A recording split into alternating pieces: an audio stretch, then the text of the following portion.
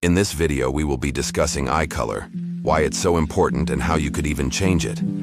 Eye color is one of the most powerful halos.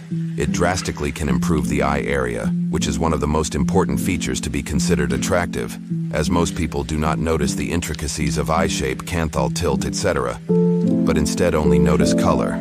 Eye color automatically boosts an eye area's attractiveness, meaning you can have more flaws and still be considered attractive.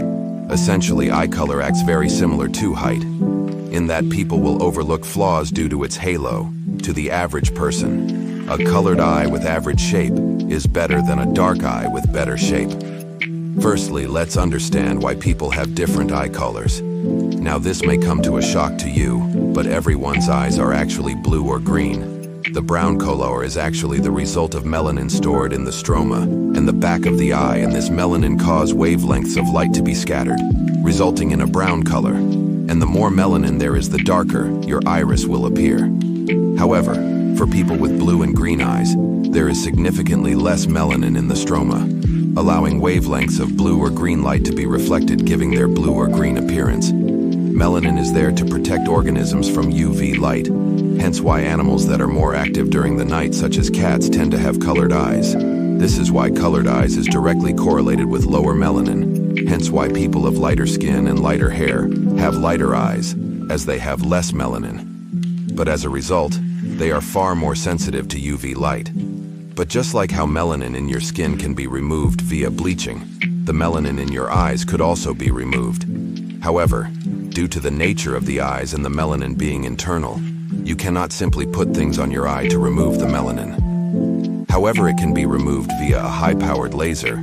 This is likely where the myth of Looksmaxxing to lighten eyes came from, as the sun is a deadly laser.